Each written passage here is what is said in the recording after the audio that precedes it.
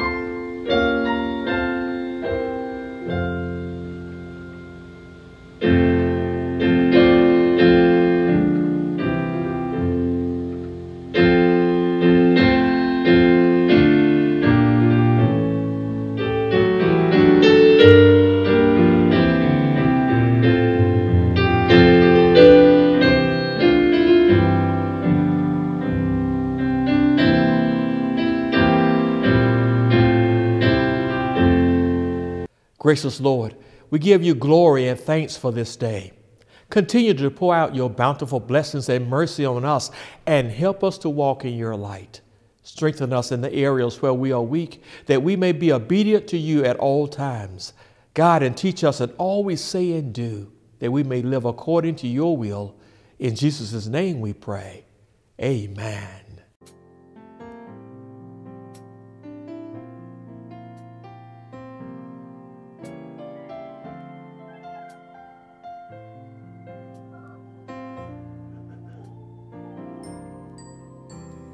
God's gift to mankind was the only son he had. He was born and died, then he rose again to fulfill salvation's plan. God's gift to mankind was the only son he had. He was born and died, then he rose again to fulfill salvation's plan. God's gift was the greatest gift of all. God's gift was the greatest gift of all. God's gift was the greatest gift of all. God's gift was a perfect gift. It was Jesus Christ our Lord. God's gift was the perfect gift. It was Jesus Christ. He's our Lord. So glad, so glad. He hungered and died for my He salvation. gave his life for me. Yes, he did. He hung, bled, and died for my He salvation. hung, bled, and died for my salvation.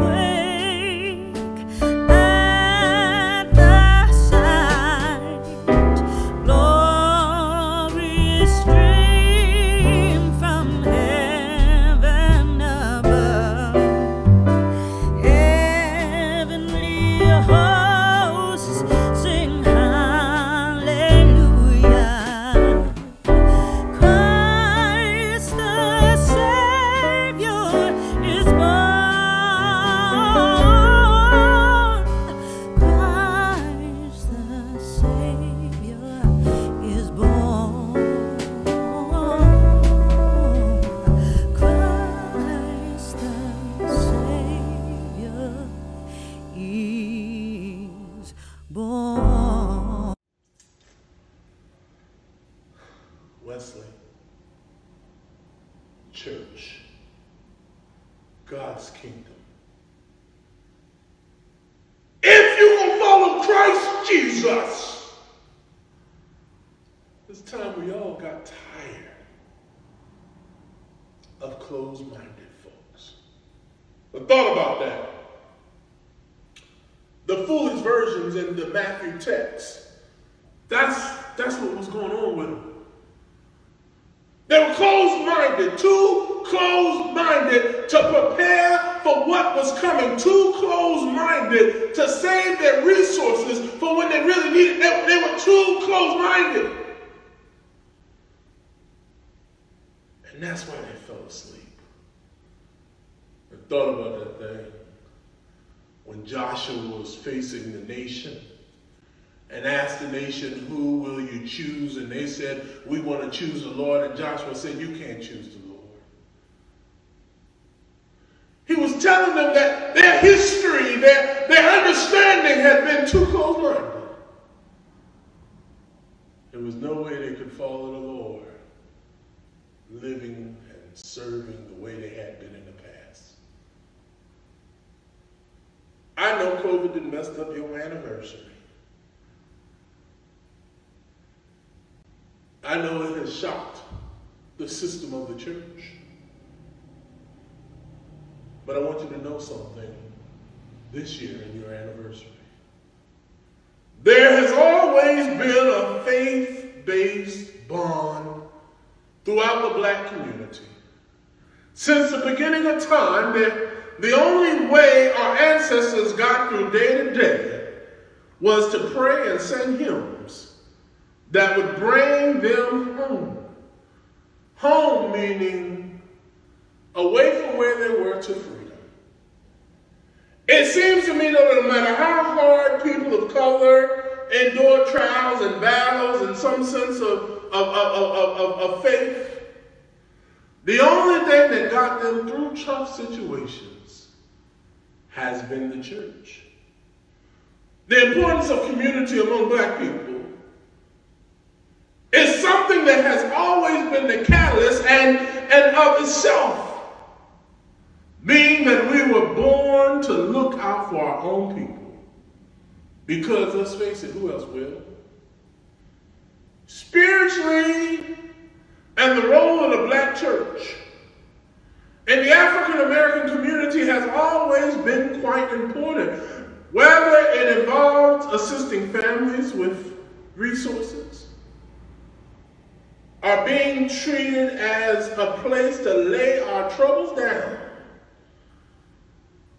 and give their burdens to God and hope that their prayers would be answered. Looking back at the old movies such as Color Purple, there were always scenes where black folk were at church in the South during the hot summer months, praising God for everything that he has done for them despite their pain and feelings. Even when it comes to grieving a loved one who was innocently killed by life in the streets, or the fact that our system didn't care enough about colored youth, somehow black folk always find a way to see good after dealing with heartache. For the most part, a lot of black people in the community will probably agree. There's always been a mother, an aunt, a grandmother, a granny, a madia that has held our families together with the power of prayer and the power of seeking God. A mother, an aunt, an ancestor, somebody along the lines that when everybody else in the family and the community were giving up, they held on to the light. They held on to the power. They held on to the love. They kept the faith. They stayed awake. So I'm telling you, Wesley, you and the black church have always been central to redeeming the soul of America. And I challenge you. I think it goes without saying that this year has been a rough and a difficult year. As a matter of fact, to say that 2020 has been difficult is probably the understatement of the year. This has been a year when we've had to learn to make constant adjustments in the midst of uncertainty. A year when questions exponentially outweigh answers. A year when we've had to navigate in waters that we've never sailed through before. We've seen businesses close and bankruptcy shut down industries that will never be reopened again. We've struggled with online education and ways to make certain that our children still form and develop while sitting in front of computer screens at home. We've had to deal with an inescapable presence in the very valley of the shadow of death.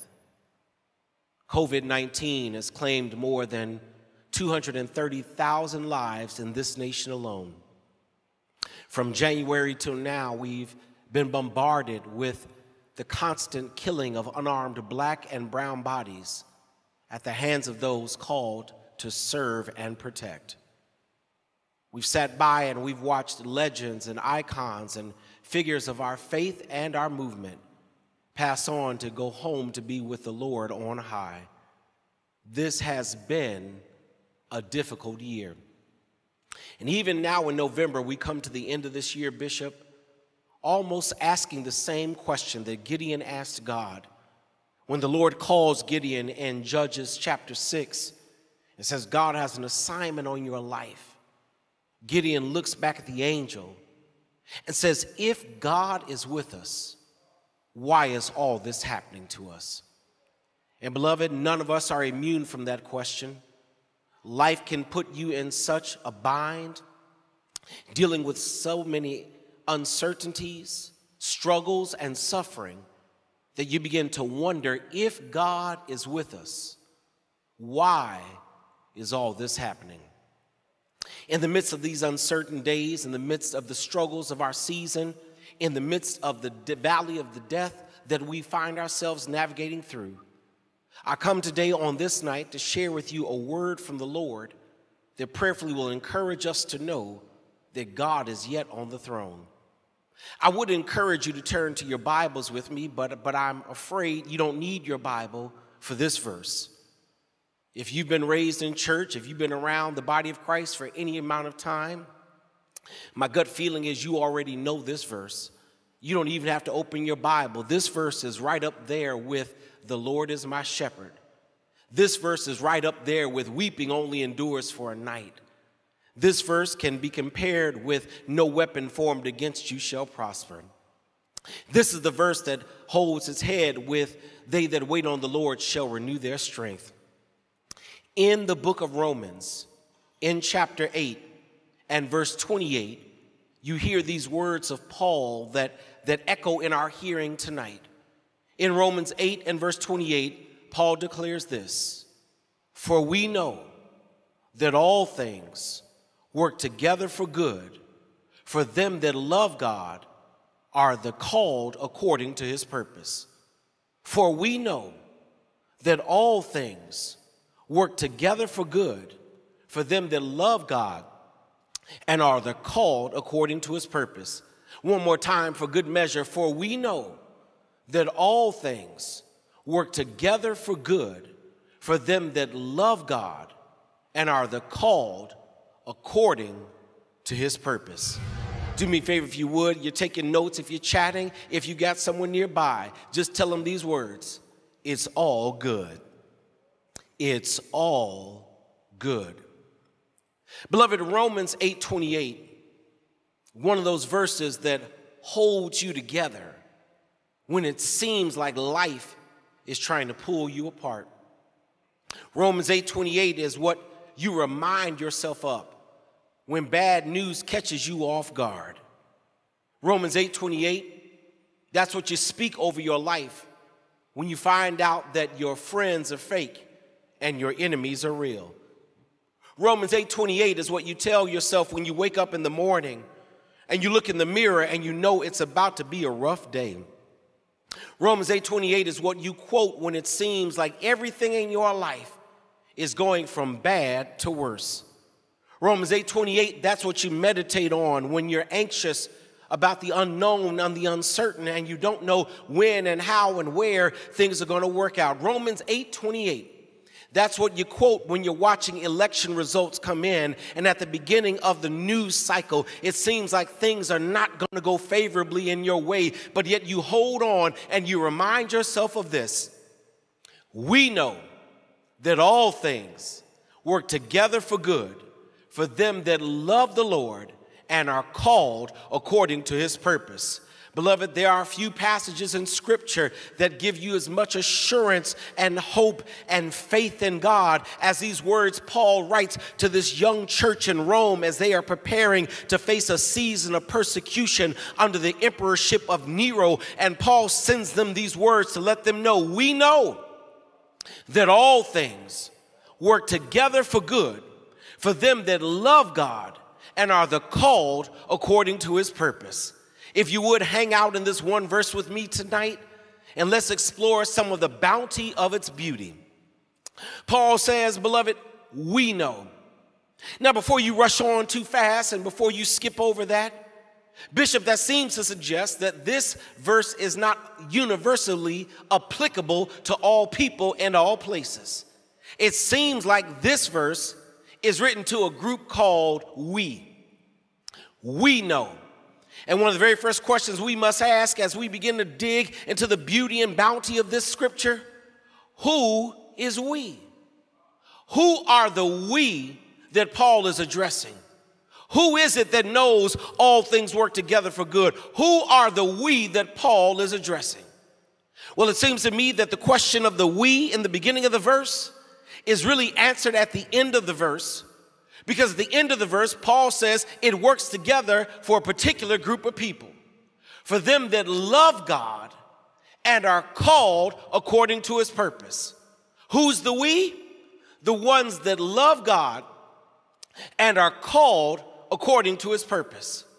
If you begin in that very first passage, are able to do supernatural things in our lives. So yes, people will be saved. Yes, people will be healed. Yes, people will be delivered. Yes, your prayers can change your house. Yes, your prayers can change your circumstances. Yes, your prayers can even change this world, because it's not simply you, it's you partnering your natural with God's super, and supernatural things will happen in your life because of the presence of the Holy Spirit. That's why people look at you differently when you walk into places. It's not because you're so great. I know you think you look good and you're all that in a bag of chips, but it's really because of the Holy Spirit. The Holy Spirit in us gives us a glow, gives us a joy that the world can't take away, gives us a peace that surpasses all understanding. Number one, I see the promise of God being fulfilled. Number two, I see the presence of the Holy Spirit. But number three in this text, I see the power of God.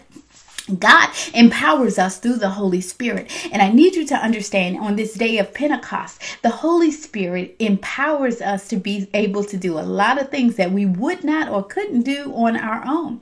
That's why you may have a task that someone gives you and it seemed impossible, or you got really nervous about it. But when you prayed and God moved, then you felt so much better, and it just kind of flows from you. That's because of the Holy Spirit empowering you. You can read that scripture. You can pray out loud. You can give sermons. You can witness to somebody else because the Holy Spirit empowers you. Yeah, you couldn't do it if it was just about you, but because the Holy Spirit gives you power, you're able to do it. I could not preach to you right now if the Holy Spirit wasn't right here with me, giving me the power, giving me the word to be able to give back to you. My brothers and my sisters, that's why we sing that song, lead me, guide me along the way.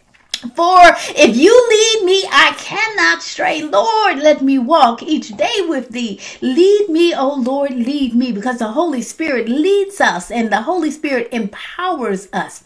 And that's why I must say to you today, you've got to be very careful in this walk that you listen to the Holy Spirit. You cannot make up your mind and ask God to bless it. Now, I know this is probably foreign to you, but there are people in other parts of the country, other parts of the world that actually choose what they want, and then they ask God to bless it. Like they'll say, oh, I want this house. God bless me, so I have this house. I want this car. God bless me, so I have this car. I want this man or woman. God bless me, so I'll have them. And tell God what you want, and then ask God to bless your decisions. But that is not the way it's supposed to go. The Bible teaches us that what we're supposed to do is to seek first the kingdom of God, which means we ask God first what is supposed to happen, and God leads us in the path that God wants us to go in our lives. And so some of us have wasted days, months, weeks, even years of our lives because we were trying to do our own thing and not waiting for the Holy Spirit to lead, guide, and direct us. Not waiting for the Holy Spirit to say, yes, do that, go buy that, or go there, or talk to that person. And when we don't do that, we are outside of the will of God. It's important that we listen to the Holy Spirit and that we don't grieve the Holy Spirit. How do you grieve the Holy Spirit? When you allow all manner of evil to be around, when you know the Holy Spirit is there. That's why there are some things that you can't do when you have the Holy Spirit inside of you. Things that you may have been able to do before you were saved, before you were Holy Ghost filled, but you're not able to do now because the Holy Spirit is dwelling inside of you. So don't grieve the Holy Spirit. Saints of old used to say don't grieve the Holy Spirit because they were talking about when you got the unction, whenever there was something in you that wanted to make you shout, wanted to make you cry, wanted to make you dance, wanted to make you shout out in church, and you held it in and you contained it within yourself. So those saints would say don't grieve the Holy Spirit because the Holy Spirit should have free access and free reign in your life. And I will tell you that is absolutely positively true. Don't try to restrain your praise of God. Don't try to hold it in or hold it down. Don't grieve the Holy Spirit in that. But I've got to tell you even further than that as a pastor today. Don't grieve the Holy Spirit by making up your own mind, trying to make God do your will instead of you doing God's will. Look what happens in this text. The power of the Godhead came upon them. The Holy Spirit is there with them. And what does the Holy Spirit do? The Holy Spirit brought unity to Jews and Gentiles alike.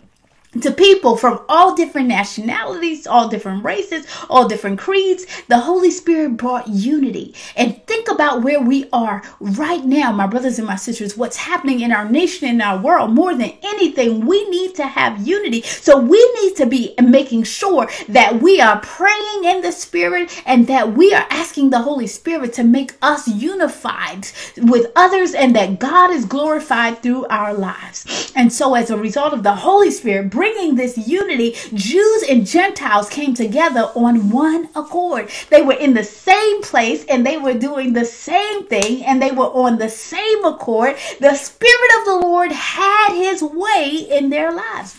And that's what God wants to do in and through us as believers, my brothers and my sisters. God wants to allow God's power to shine in and through your life so that when other people look at you, they're not simply seeing you, but they see God inside of you. That they know that there's something different about you than others that they've come in contact with. That they know that there's a light on you, that there is a faith in you, that they know that there's a peace in you, that they know without a shadow of a doubt that God's Spirit reigns in you. And they may not be able to articulate it the same way that we can, but the Holy Spirit will bring unity into your life to the point where instead of drawing confusion, instead of drawing arguments, instead of helping to create chaos, your life will bring peace. So when you come in the room, arguments begin to stop. When you begin to speak, you're able to help people to draw their hearts and spirits back together. You're able to calm things down and to bring a blessed assurance. We don't have to agree to be in you. Or what he had done. Verse 9, he said to his people, look, the people of Israel now outnumber us and are stronger than we are. Verse 10, we must make a plan to keep them from growing even more.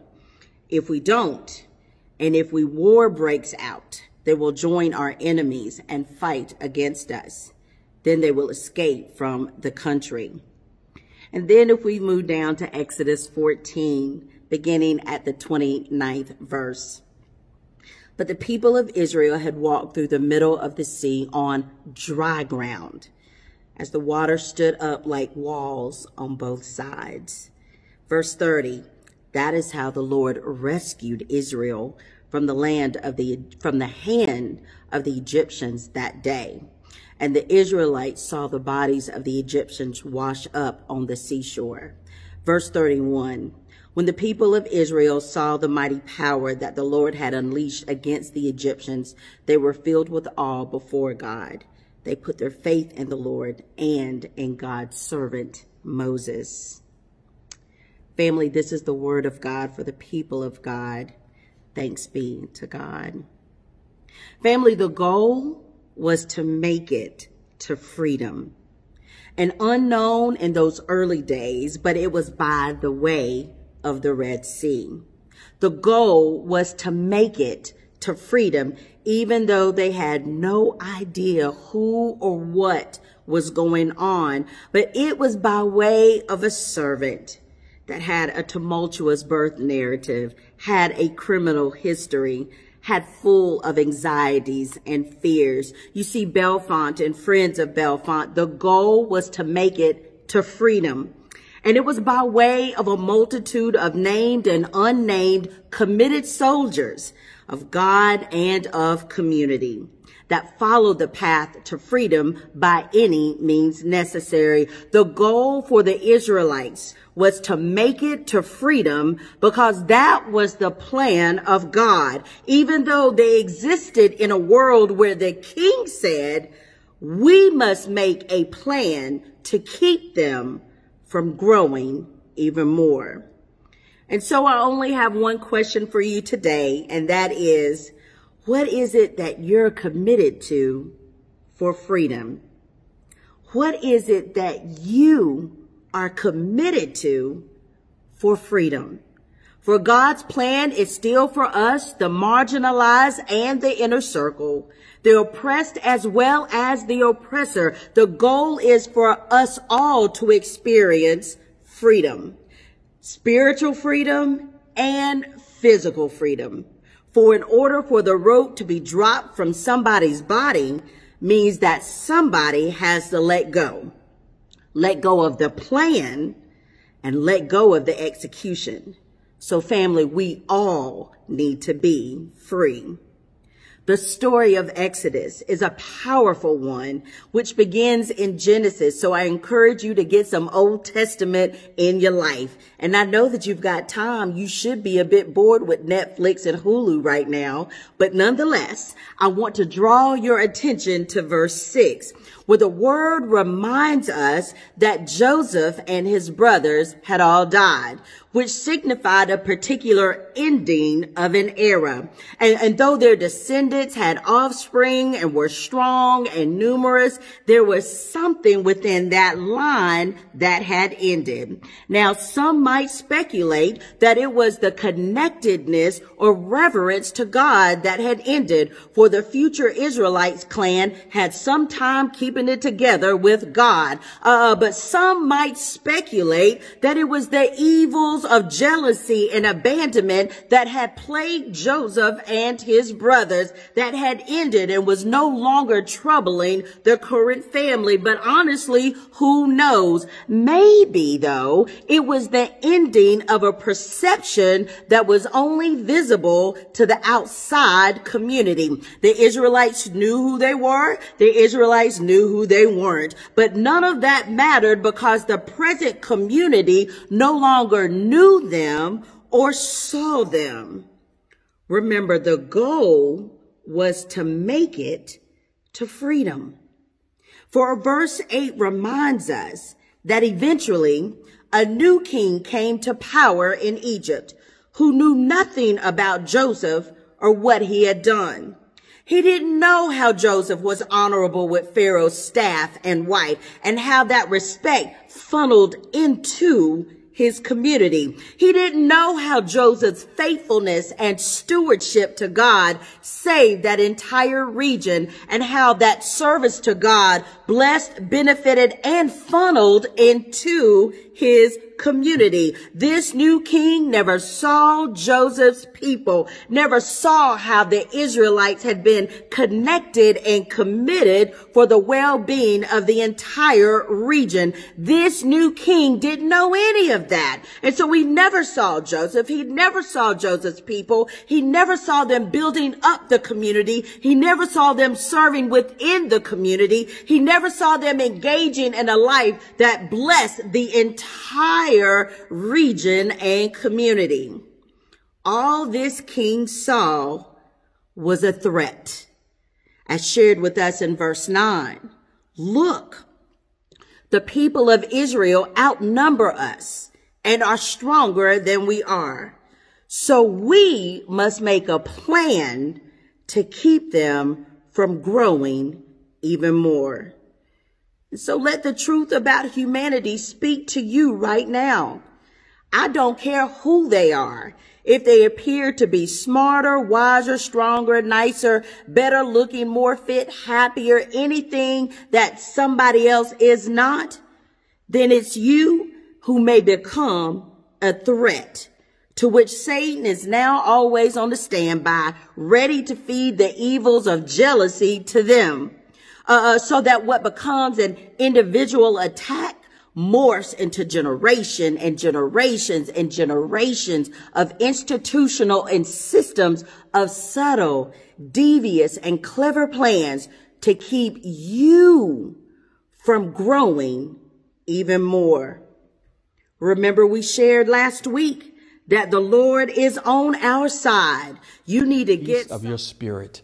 We thank you for your presence in our lives and that your ears are always open to hear our prayers. So thank you for surrounding us with your grace and for blessing us with a hope that will carry us throughout this day. In Jesus' name we pray.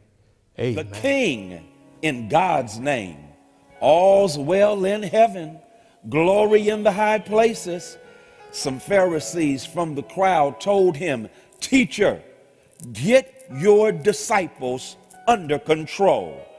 But he said if they keep quiet, the stones would do it for them. Shouting praise. Again, verses 39 and 40.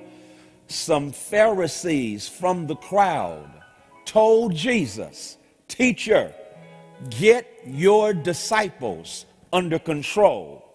But Jesus said, if they keep quiet, the stones would do it for them. In these few moments, I want to put a tag on this text and use as a subject from which to preach. Unmute yourself. They don't want no smoke. Unmute yourself. They don't want no smoke. Young brother chained and he can't change it. No, he a genius, but he can't claim it. They gave him no opportunities to proclaim it. He's getting frustrated, and so now he's faded. I borrowed those lines, those luminous lines from that poet, that rap genius, Nipsey Hussle.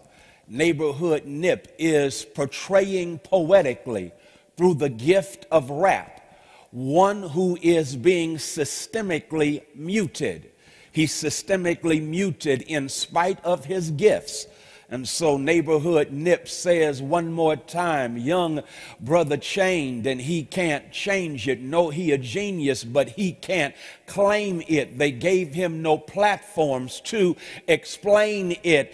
He's getting frustrated, so now he's faded. I hope you're getting it, because systemically he's being muted. Why? Because of a lack of opportunities. Barriers are blocking him and precluding his possibility. No wonder the brilliant Howard University African American Studies Dr. Greg Carr, puts it like this. He says, in order for oppression to exist, it correlates with a lack of opportunity. When there is no opportunity, oppression, of course, uses the lack of opportunity, barriers to opportunity, to preclude possibility. And so note with me that according to Nipsey Hussle, there is one, a young brother who is gifted, he is talented, but watch it, he cannot fulfill his possibilities because of a lack of opportunity. I want to call it, he is systemically being muted. I'm not coming through. I illustrated further with Alice Walker's classic entitled The Color Purple. In Alice Walker's classic, The Color Purple, we discover black women find themselves muted. They are muted because of repression and suppression, injustice and insanity, and repeatedly their voices are muted. Perhaps this is best illustrated in what went down with Sophia. If you read the book or watched the movie, you remember Sophia is strong-willed and always asserting her agency, refusing to conform to what others have set up as the job description for her life. Why? Because people will try to define and confine you. And one day Sophia is downtown with her children. Her children, of course, are well behaved, and the wife of the mayor comes to Sophia noting how well behaved her children are, as if it's a surprise to her. Of course, that is racially offensive, but watch what happens, because the mayor's wife now has the unmitigated gall, the arrogant audacity to say to Sophia, will you come and work for me and raise my children? Sophia, asserting her agency, says, hell no.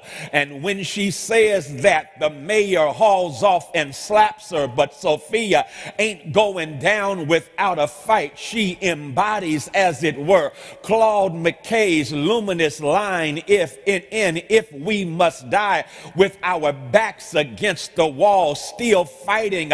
Look at Sophia as she hauls off and fights the mayor, but by now a gang of white men, they begin to beat her. She is beaten nearly to death. She is then placed in jail. I hope y'all are getting the scene, because Sophia now for years is muted. She is muted in jail, but after jail, she then ends up working in the home of the mayor and the mayor's wife, raising their children, but her voice has been silent. She has been muted. Note with me, my sisters and brothers, that Nipsey Hussle is speaking of a young brother with talents and gifts who is muted because of a lack of opportunity. But now we note, please don't miss this, that Sophia, a strong black woman, asserted her agency, spoke up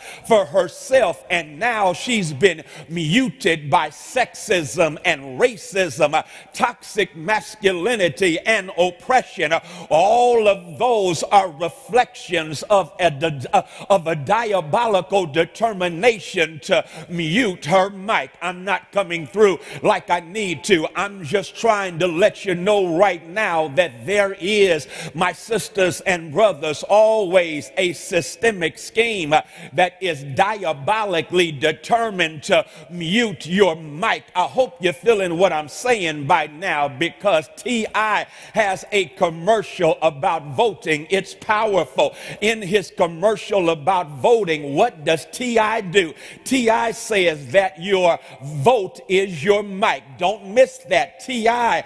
brilliantly says that your vote, when you go to the polls and cast your vote, that is your mic. As a rap artist, I think y'all know what T.I. is doing, because T.I. is sagaciously suggesting that the vote is a metaphor for your mic. When you have a mic, it amplifies your voice. When you have a mic, you get your message out. When you have a mic, you're able to share what is on your heart, cast your vision when you have a mic. And T.I. says that your vote is your mic. But we all understand that we live in a country, COVID-19 ain't our only problem, because COVID-19 has really exacerbated COVID-16-19. COVID-16-19 is a reflection of 401 years of our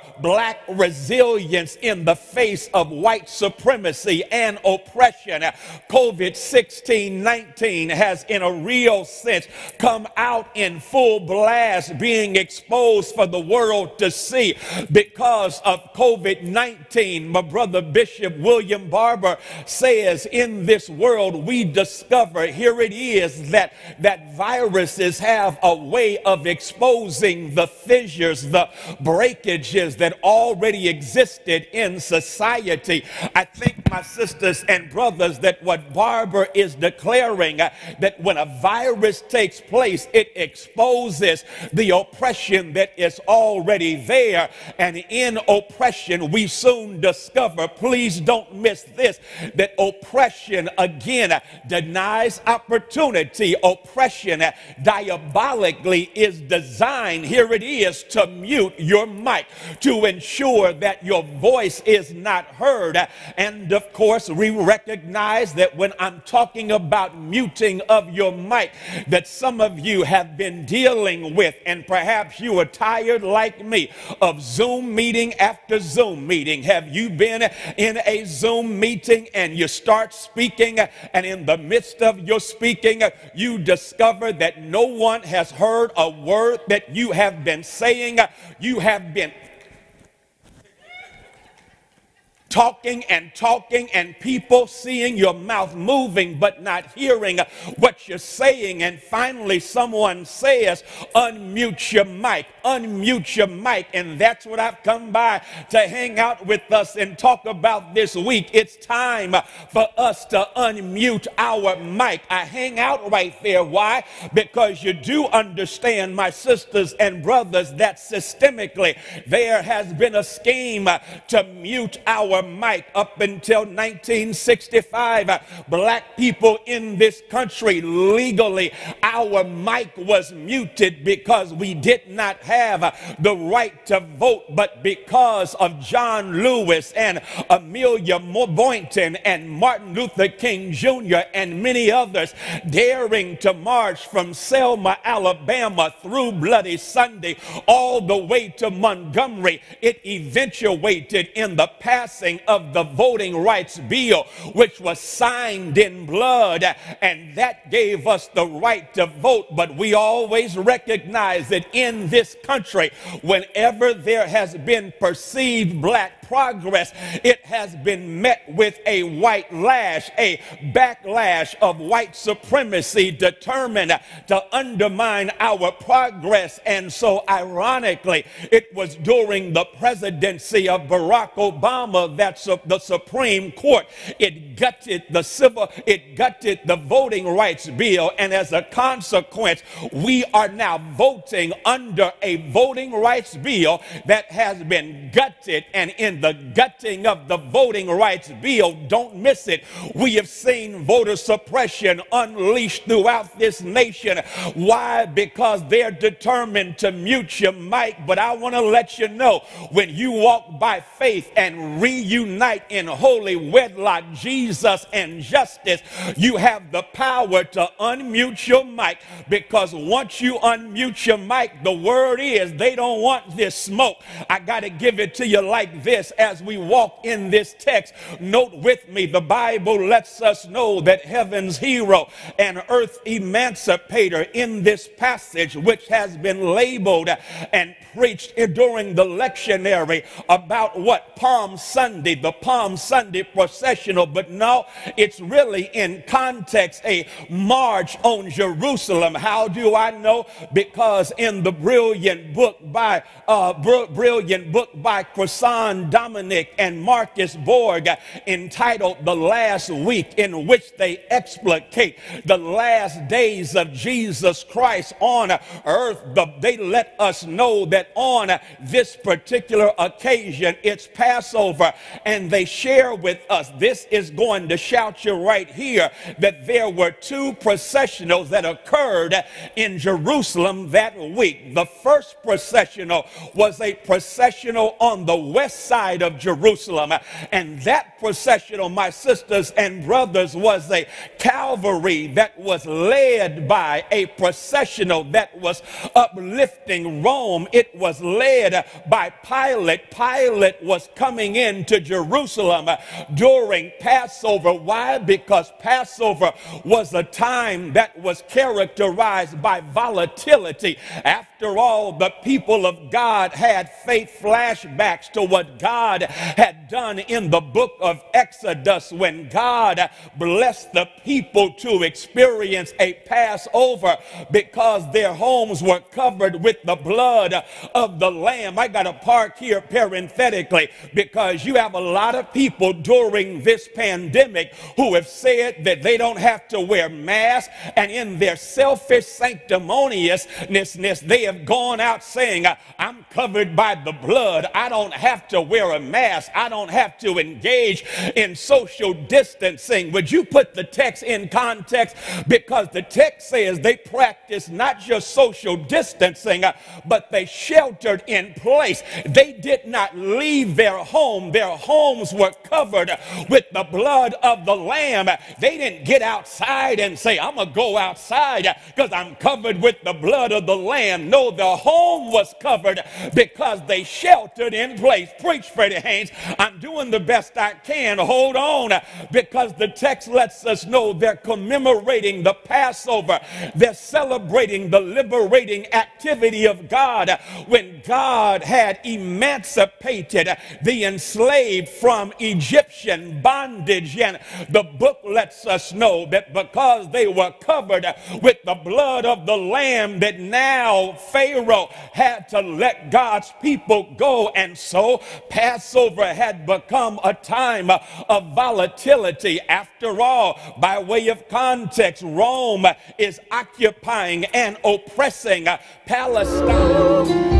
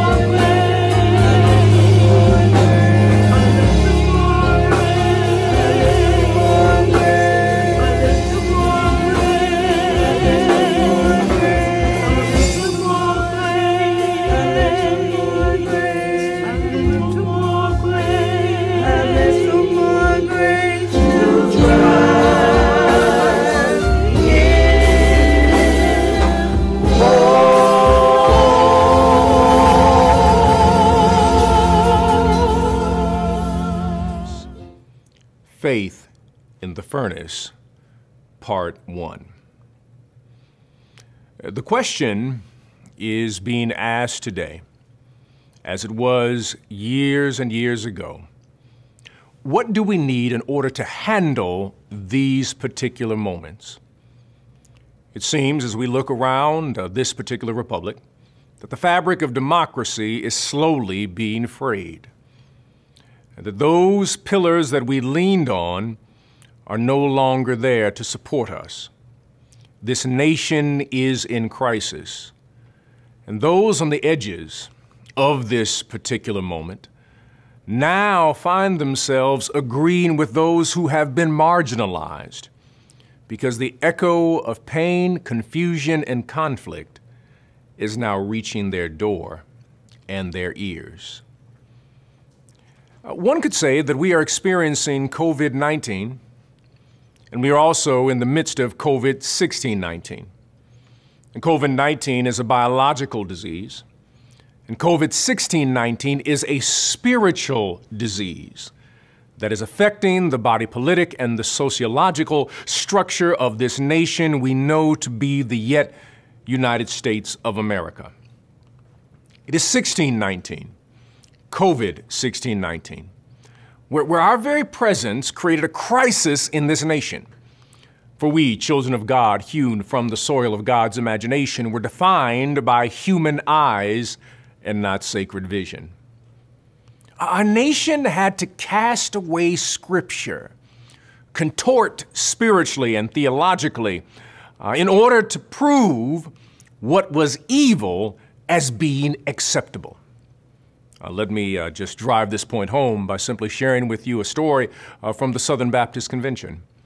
That there were those who deeply believed in Christ who were raising the question to Southern slave owners, raising the question that if God says, if the Word says, if Paul has lifted up and saying that there is neither Jew nor Greek nor slave nor free, how can you hold a person in bondage?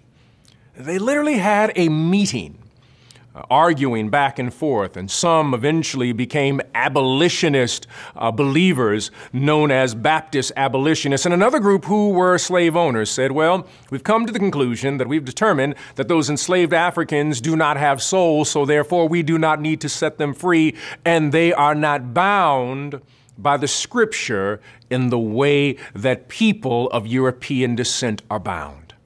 They had to contort themselves in ways spiritually and theologically.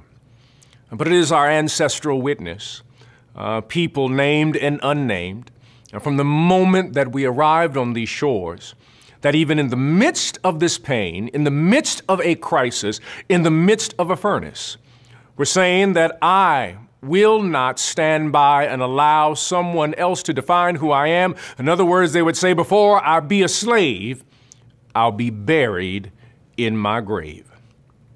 And that brings us to this moment. How do you release the power sown into the fabric of our souls? How do we tap into the power God has given each of us, which rests dormant underneath the dirt of I can't, lack, insufficiency, and negativity? How do we overcome the persistent feeling of pessimism? The Word of God has been a key component to our becoming our true selves. And it's no less in this moment that we need to reflect upon God's Word and deepen our relationship with God. It is in this book, Daniel, that is powerful, this apocalyptic book that speaks to us at this moment. I draw your attention to another group of people who were cast into the abyss of subjugation, fed the fiction that they were less than, and pushed to bow to the falsehoods manufactured by an empire. Jerusalem, the sacred city, the kingdom of Judah, fell at the hand of the imperial power known as Babylon. The king, gentleman, I don't even know if I should say gentleman, by the name of Nebuchadnezzar. He's the one who dabbled in human trafficking, dabbled in trafficking girls, boys, and adults.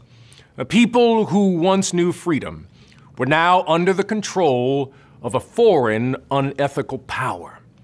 This is the book of Daniel, a book of apocalyptic imagery, but also, hear me now, a story of prophetic resistance in the face of unethical leadership. Maybe I should say it again. Prophetic resistance in the face of unethical leadership. The king, with his fragile ego, needed to hear the cheers of small men and subjugated women, always saying, "How great you are, King Nebuchadnezzar. You are the greatest king that we have ever experienced in the entire history of Babylon." It is even on record that King Nebuchadnezzar would say that I am the greatest king that has ever happened, that has ever risen up in this country. Daniel's story and the story of his brothers is wrapped in this context. Let me help you out. This book named after Daniel, but Daniel, along with his brothers, they were renamed. Daniel was no longer Daniel, he was Belshazzar. Hananiah was no longer Hananiah, he became Shadrach. And Mishael was no longer Mishael, he became Meshach. And Azariah became Abednego. They were given Babylonian names.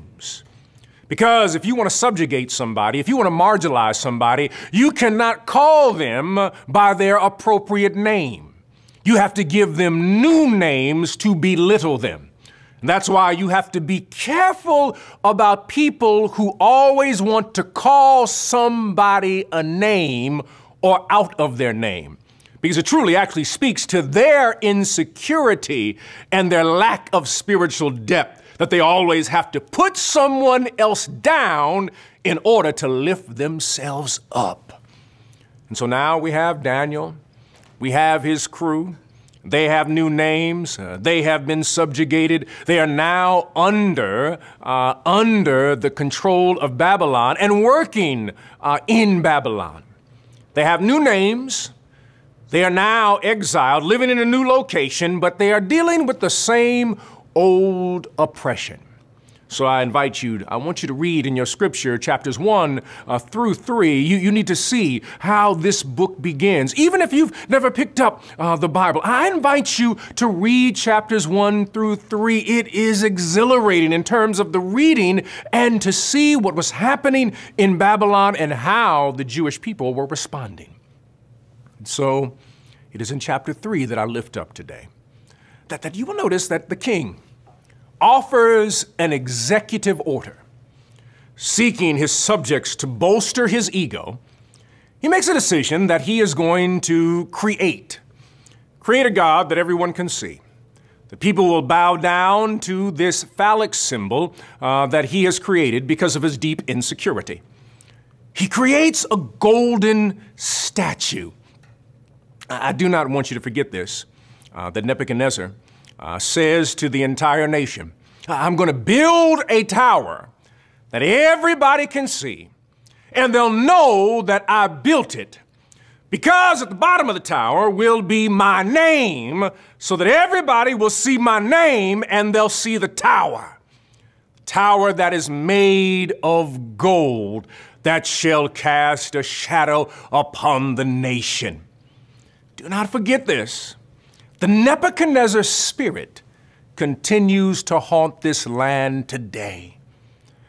Their God, the God that Nebuchadnezzar builds, is not spiritual or dealing in areas of spirituality, no, but is material.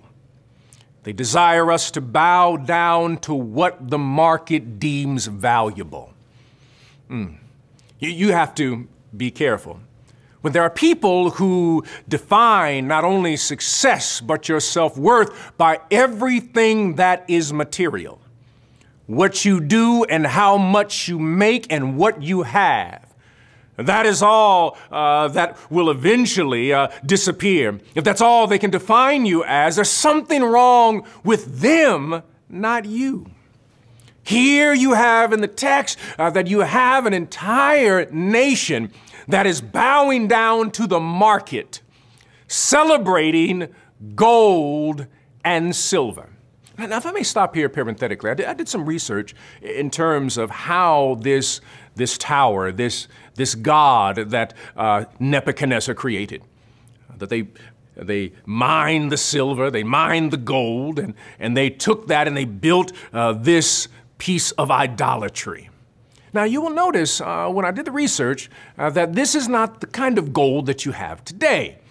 It is gold, of course, but it still has pieces of other types of material in it. It's not the pure gold that we think of with our constant and technological resources that we have today. No. This is gold that still has pieces of other things. And as a result, they said that when the sun reflected upon this idol in gold of this stature and level, that when the sun would reflect, Bless your people and bless all that is said and done so that it might be pleasing in your sight. And so now, God, we stand with tiptoe expectation, waiting for a mighty move of God. You move, God, and we promise we'll be ever so careful to give your name the praise, the glory, and the honor. On this day, we pray. And we all ask this in your Son's Jesus' name. And we say together, amen.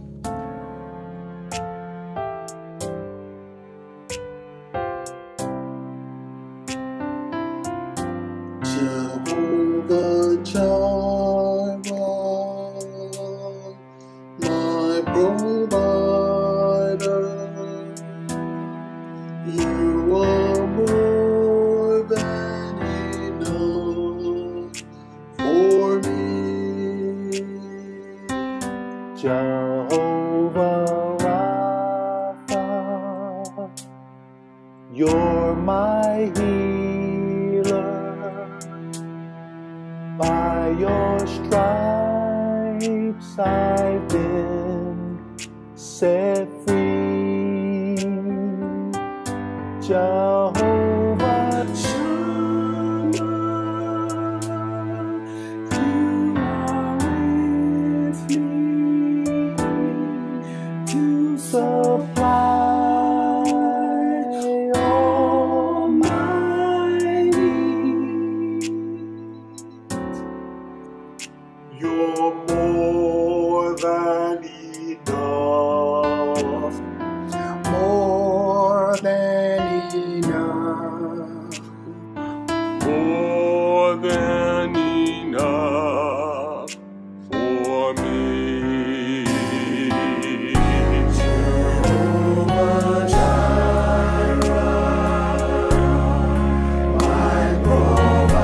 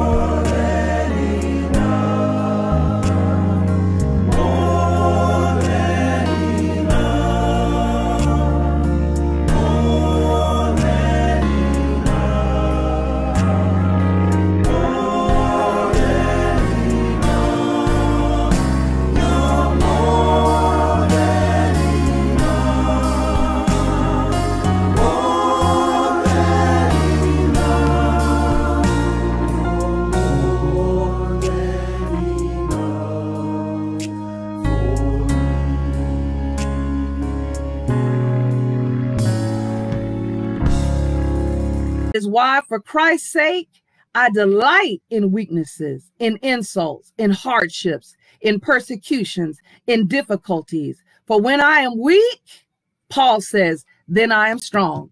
Somebody needs to say, I may not have it all. I may not be the strongest player. I may not have all the answers.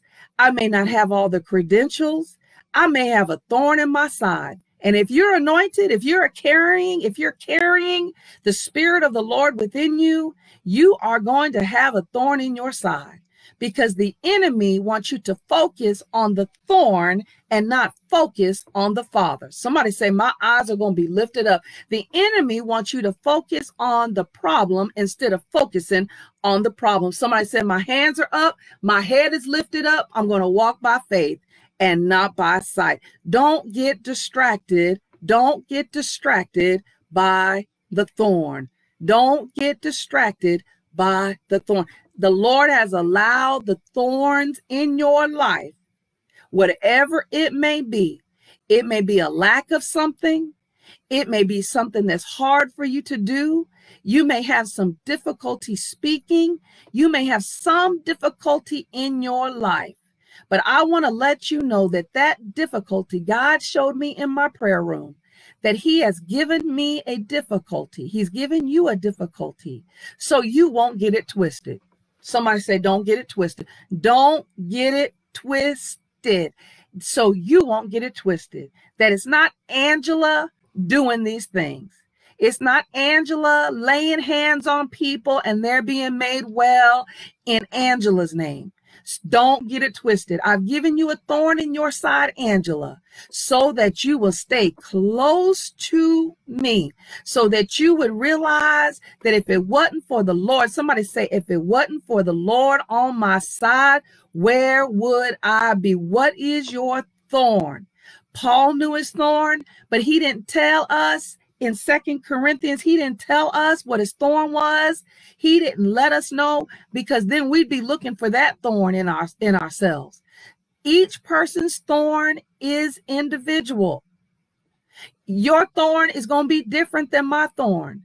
But you need to realize all God's children got a thorn. Anybody with the anointing of the Holy Ghost, all God's children got an issue. All God's children got an issue. And God has allowed that issue in your life so that, not that you can walk around too close to the mirror, walk around with your face looking at your problem, looking at your thorn, but so that you can pull back and see, wait a minute, I'm not the only one with an issue. I'm not the only one with a thorn. The Lord is with me, so that you can pull back from looking at your problem. Somebody say, pull that mirror back. You're too close to the mirror. Stop looking at your problem and look at the promise. My second prayer room, you're in the prayer room right now, but I have an inner prayer room, And in my inner prayer room, I have mirrors. There's mirrors. And so when I go into that inner prayer room, beloveds, I can see myself. I can see myself 360. And God will speak to me in that prayer room, and he'll say, you're too close to the mirror. Stop focusing on the pain. Focus on the promise. Stop focusing on the process. Focus on the promise. Who am I helping today? Stop focusing on the people. Focus on the promise. Stop focusing on the broken pieces. Somebody say, focus on the problem. Stop focusing on the thorn. Focus on the promise. The 23rd Psalm tells us that the Lord prepares a table before us, in the presence of who? Somebody say who? In the presence of our enemies. And so if you don't have any enemies, you're not going to have a table. I'm going to help somebody. Good morning, Felicia. If you don't have any enemies, if you don't have any problems, God is not preparing a table before you. A table. We all face doubt. We all go through it. We all live with it. Doubt is real. But even with doubt being real, you've got to understand that you've got to embrace doubt as being a part of you. And when you embrace it and say, yes, I have doubts, yes, I have fears, then that is the first step for overcoming those doubts and fears. If Thomas had just said like I'm sure everybody in that room was afraid. The scripture says they had locked the doors. They had closed themselves in. They were almost seemingly hiding, but they were still in the room. They didn't let their fear stop them from being with the Lord. And we can't let our doubt be bigger than who we are. Number two, I'm going to keep moving. Doubt your doubt. Doubt your doubt. When you find yourself scared to do something or fueled by fear rather than power, you go ahead and doubt the doubt. You go ahead and say, oh, this can't be real. I know God got more for me. I know God can move more mountains than this. I know God is able. I know God is willing. Don't allow your doubt to stop you. You go ahead and doubt your doubt. If you're going through something, you say, oh, I don't think I'm going to be able to doubt that doubt. If you're trying to do something for the Lord and you're like, oh, this is impossible, doubt your doubt. Whenever your fear overcomes your willingness to serve, you go ahead and doubt that doubt. Whenever your apprehension keeps you from wanting to do what you know God has called you and equipped you and blessed you and empowered you and put forth a will to do, whenever you know that God has set it up, because I want y'all to know something, God will set up stuff for you. God will put things in place that you can't imagine was lined up. God will line it up. God gotta make somebody call your number when you need something. God allow you to open up your eyes and see miracles happen when everybody else is saying miracles are finished. God will heal. God will deliver. God will bring back the dead. God will bring you back from nothingness. God will wean you off of drugs. Don't let doubt keep you from being in contact with God. You follow God's way, and that's the only way that you're going to make it. Hello, somebody. Doubt your doubt. Doubt your doubt. If you ever had everything it takes, then it ain't real. There are some things that doubt is good sometimes. Because how many of us would be overly inflated? How many of us would be big-headed? How many of us would be out of this world if we didn't doubt some things? Thirdly, you got to make your mission bigger than your fear. What are you saying, Rev? Make your mission bigger than your fear. What have you been called to do? What is your purpose? Why were you designed? Why did God set you up for this? See, if all you can focus on is what you don't have, what you hadn't finished, what you hadn't been able to do, you're going to miss it. If all you can focus on is what you've already done, what you've already accomplished, they call that navel gazing. When all you do is sit back and say, I did this, and I did this, and I did that, and I did this, where are you going? If all you can do is celebrate the few accomplishments you had over and over again, that's a form of narcissism, and we know where that will lead.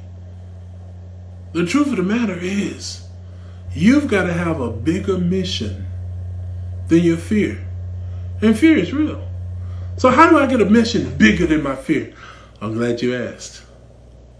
You get it from God. God has purpose for each and every one of our lives. And God has set up a beautiful life for each and every one of us. We've got to live into that purpose. We've got to move forward into that purpose. What is the mission that God has given you to do?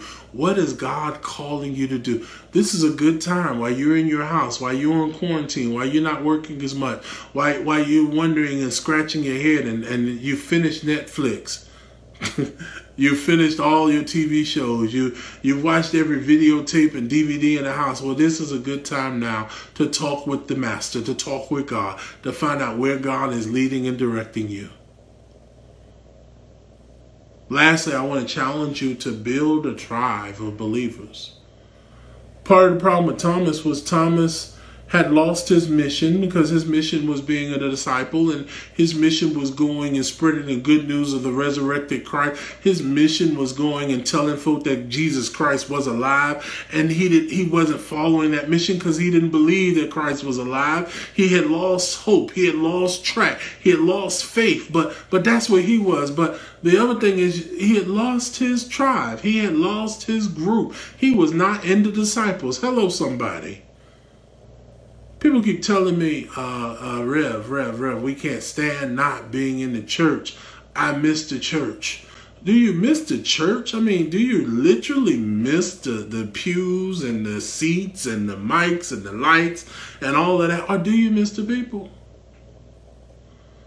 Because you can miss the church. Point of view of so-called great men and even women who stood out because of their intellect and their courage, and they are seen as having the decisive effect on history and their greatest contributions to civilization. But I submit to you that we serve a God who sees things very differently, and that God has shaped history not just so much with the big name people, but with some very small name people. And some of us know some of those people in our own lives, that we have been shaped by people whose names will never be on the billboard, never be on the cornerstone of the church, will never find its way into a bulletin, amen, whose names and whose positions are unknown, but we know how much they meant to us, and we know what they did for us, and we know how they prayed for us, and we know how they were behind us. Do I have a witness in here?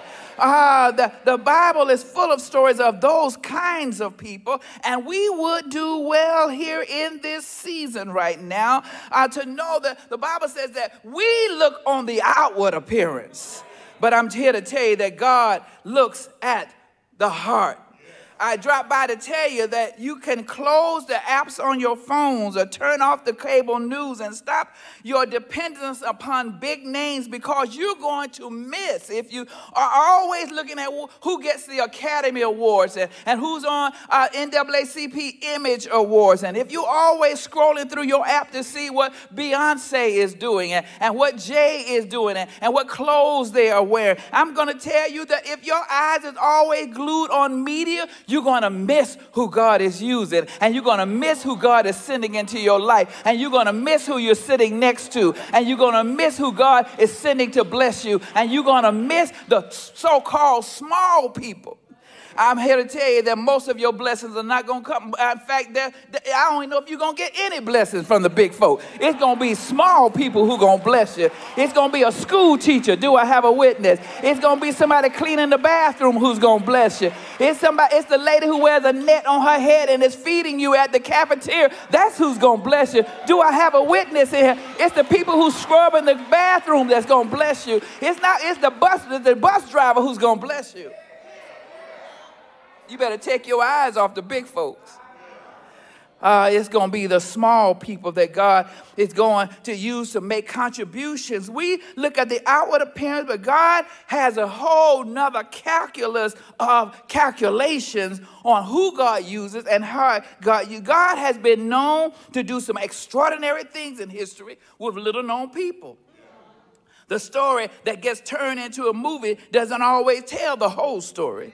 The history that is told from the point of view of winners do not always tell the whole story. You know that because before 2017, most of us had never heard of Katherine Johnson and Dorothy Vaughan and Mary Jackson. And some of you in here are hearing the names now and you still don't know who they were. But these were, as Katherine Johnson said, they were the computer with skirts. Back in the 60s and 70s, we didn't know the women who were the mathematical brains behind some of the greatest operations in history. The launch of John Glenn into orbit and the relaunch in this nation's space program. We didn't know that these women existed. We didn't know their contributions. We didn't know that it was even possible to be who they were and do what they did until the movie Hidden Figures came out. Until the movie starring and Taraji Henson, particularly as Miss Johnson, who just died last week, amen, last month rather, at 101 years old. She became the first black woman, one of the few of a handful of black women, and a small cadre of black women working, perhaps they say 3 dozen, who at the middle of last century served as mathematicians for the space agency. Somebody is learning something right now. They, according to the New York Times, I love how they eulogize her. They say they asked Katherine Johnson for the moon, and she gave it to them, wielding little more than a pencil. Anybody remember a pencil? I just want to know, do you remember? I'm talking about, let me look out here. Yeah, you know about a pencil. Yep. A slide rule. God knows a slide rule. I didn't know how to use it, but I do remember it. Amen. As she calculated the precise trajectories that would let Apollo 11 land on the moon in 1969, and later when Neil Armstrong, history-making moonwalk, it left returned to the earth. And yet, in all those 33 years of working for NASA and decades afterward, almost no one knew her name. God uses hidden figures. Oh, freedom.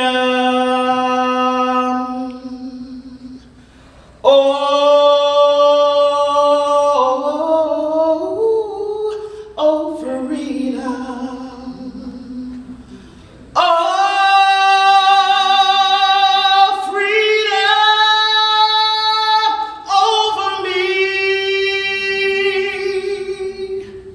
And before I be a slave, I'll be buried in my grave, and I'll go home to my Lord, and I'll be free. Oh, freedom. Oh,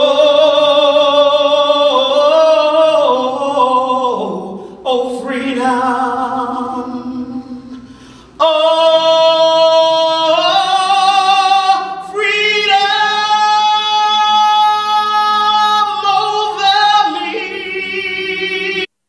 Martin Luther King once told his dad and the church at Ebenezer, when they wanted him to stop speaking out about the war in Vietnam, he said, "You may have called me to be pastor, but if it means me not speaking the truth about the war, you need to understand I will not, because you didn't call me to preach.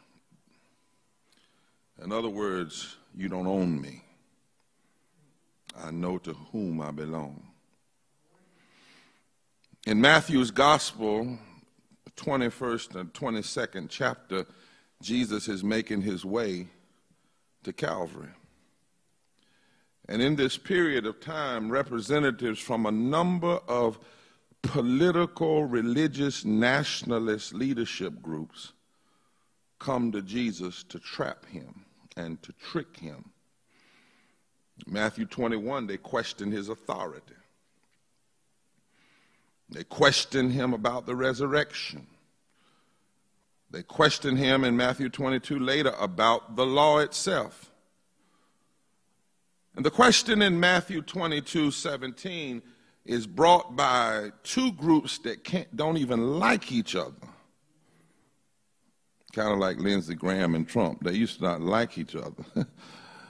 But for the purpose of tricking Jesus, they come together. They are the disciples of the Pharisees and the Herodians. Help me, Jesus. They are unlikely partisans. The Herodians represent the interests of Herod. The Pharisees have sold out to Caesar and others in Rome. They've sold their allegiance. They're supposed to be religious leaders, belonging and serving God. But they've sold out to two ruthless leaders, Herod and Caesar. Herod comes from a family that will kill you and put you in concentration camps just to stop you from testing his power. Caesar controls the Senate, controls the courts, controls the media, controls the army. Both of them are ruthless. And just by that mere brief decision, you might know, if I might put in parentheses, that the spirit of Herod and Caesar still lives. They have teamed up to try and trick Jesus. Most of the time they are fighting for power against each other, but to stop Jesus, to stop the movement of love and the movement of justice, they come together because Jesus refuses to bow down. He's already said, I and the Father are one. He knows to whom he belongs, for he heard the voice speak when the dove descended from heaven as he came up out of the baptismal waters. This is my Son, in whom I am well pleased. So their question is short and to the point. Is it lawful to pay taxes to the emperor, to Caesar, or not? Now, if you might bear with me a moment, the tax here is the census tax. You know, Rome did a census as well, and they did it to count so they could put a cost on people to fund Caesar's greed. That glory. And the tax per person would have been that of what we call 1 denarius. For some people, that would have been 1 day's wages, because the poor were taxed more heavily than the wealthy. That's why the wealthy loved to be on the side of Herod and Caesar, so that they would be relieved of their tax burden and put that burden on other people. Now, Jesus is facing this, and he's got a problem. Got a problem. If he says yes to Caesar, if he says yes, this belongs to Caesar, then it would be perceived by the people that he's in collusion with Rome, and the people are already suspicious because all of the other religious leaders have sold out. Why not Jesus? If he says yes, the tax belongs to Caesar, then he would also be saying that then Caesar is right in his killing. Caesar is right in his occupation. Caesar is right in his taking over the Senate, the courts, and everything else. Caesar is right in his oppression. And this would not be popular among the people that were following Jesus. But on the other hand, if Jesus just says, no, you shouldn't pay it, then he's going to be suspected of being a revolutionary, which he already is suspected of being one, but this would seal the deal and would seal the sentiment that he was against Rome, and they could kill him on the spot. Now, we know Jesus had already decided he would die on his own terms. So Jesus answers differently, because sometimes when people are trying to put you in a trick, you have to trick them by elevating the discussion. So rather than answering the trap that they plan, because he's aware of their trickery, the first thing he does is throws them off by saying, you hypocrites. Every now and then it's important for you to let lying folk know you know they're lying. Just go and tell them.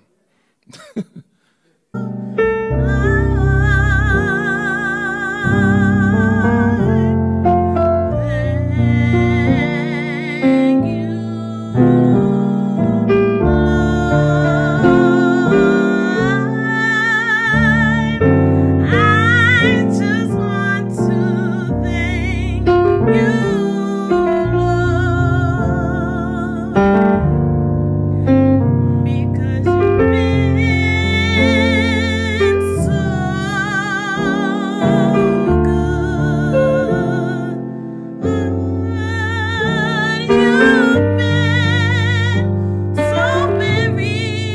me.